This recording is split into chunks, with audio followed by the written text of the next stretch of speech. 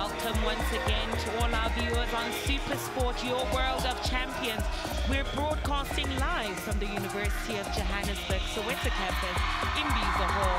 It has been an amazing day of varsity netball with a full display of phenomenal netball at this arena.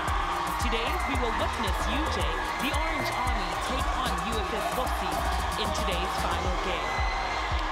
The Orange Army currently have the home ground advantage. UJ has ball in possession, and we see how they're charging down. These ladies are ready.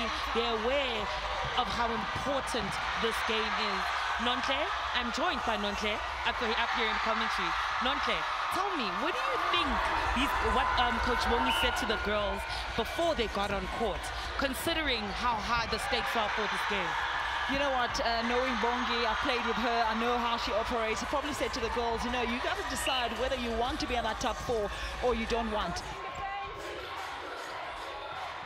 It's still too early. We're seeing some good stuff coming from UJ both and from Kovsies. I think one thing that stands out for me is that combination, is the inclusion of Bianca Pinar on that goal shooter position. I mean, when I saw her starting today, I think the question was, where was she yesterday? Why wasn't she included in that game yesterday? Because she was really needed. I think one thing that Lutola needs to do is never to position herself behind Semi. Any defender, for that matter. You can never position yourself behind a player. Listen, I love the patience from Kovsies. They're so clinical and instrumental in thinking about how they feed this ball, taking care of it, and they cover it up. It's just a one-goal difference. Yeah. This is good work. I think this is the strongest mid-court pair.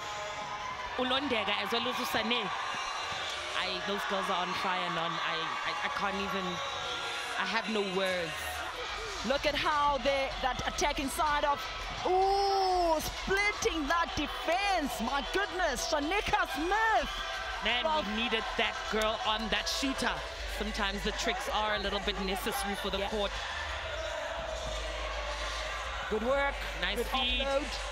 And she secures the shot. Zanetta Durden actually said to me, you know, if you put a winning defense that is tall and you have a goal defense also that is tall, you kind of restricting their vision. The only thing that I feel like the UJ side is doing is exposing Mushuri. Because the reason why she's extending that arm is because she's trying to get free and to receive this long ball to her, I mean, in the circle.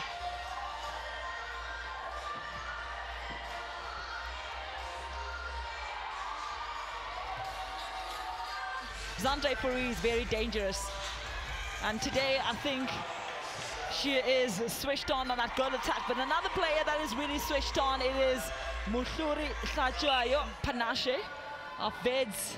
You're talking about someone who's really leading from the front. You can put her anywhere, literally anywhere. She will, you know, give you the performance of your life. Looking forward to that power play, hoping for Coach Beta rather to play that power play too soon. If she doesn't take it, the last 2 minutes of the game will automatically be the power play for Kovsies. Nice take there. Delanga sold her body out for that ball, but she was able to retrieve it, and Delanga securing the shot. Pardon me. Might see some changes coming from the Kovsies side.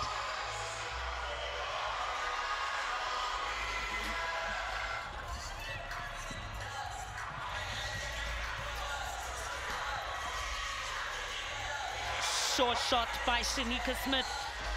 Oh, that was good play. Good upload to Shanika. Can she take it? Yes, she does. Back to 2. Look at that. Loose ball there. Oh, good one. Take that by Sam Kubani. And as we can see in the score breakdown there, it has been a quite evenly spaced game. They executed the plan. It was not all roses.